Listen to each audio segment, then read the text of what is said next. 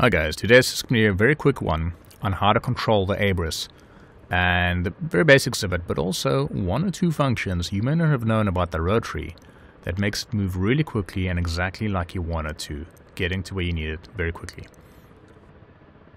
So the ABRIS has these 5 function select keys or FSKs right at the bottom, and just above it on the screen it'll show what that key does at that moment in that context. Bottom right is usually cancelling the current function or getting back to a main page. The main page is our menu, which you start on, and if you press nav, which is then at the bottom right, FSK, then it moves to the nav page, as you can see on the top left. From there it goes to arc, then HSI, back to menu, then back to nav. You'll probably spend most of your time on the nav page. Now additionally you've got this rotary on the left, which is purely for brightness. The only time you really need to use that is maybe in lower light or night conditions, then it helps tuning that down just a little bit.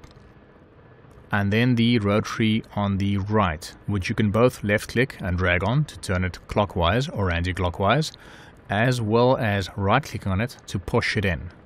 Right clicking it generally selects a function or changes axes that you might have been moving around on a map, or it changes a field if it's a setting.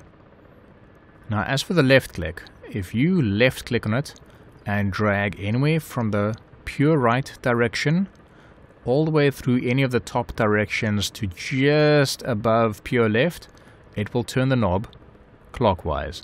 If you click and drag to the left and anywhere through the bottom directions all the way to pure, just underneath pure right, it'll move it anti-clockwise. In addition, the direction you drag it in exactly affects the speed at which the rotary turns by a drastic amount.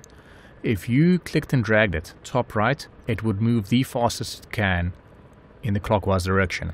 If you click and drag it bottom left, it moves the fastest it can in the bottom left direction. So I'll show a diagram in which it shows you the various speeds it moves if you drag in that direction. Now this direction is based on what you are currently moving the mouse in, so you can click and drag and then go top right to go maximum clockwise, and then quickly to move it a little bit back in the anti-clockwise direction, select another option, you quickly move it to the bottom right, and then it moves anti-clockwise very slowly. And you don't need to re-click and drag it from scratch, unless you run out of screen space, of course. Now in general, clockwise moves it down lists, and anti-clockwise moves it up lists. Some of the lists do wrap around, so sometimes you can move it anti-clockwise to quickly skip right to the bottom of the list. Also, if you're dealing on the map with moving a cursor around, then moving it clockwise moves it to the right, anti-clockwise to the left. If you push the rotary in, it changes the axis, so clockwise goes up, anti-clockwise goes down. So essentially you've got this little connect where it works in terms of right goes right, up goes up, left goes left, down goes down, depending on the axis you have currently selected or which direction in between.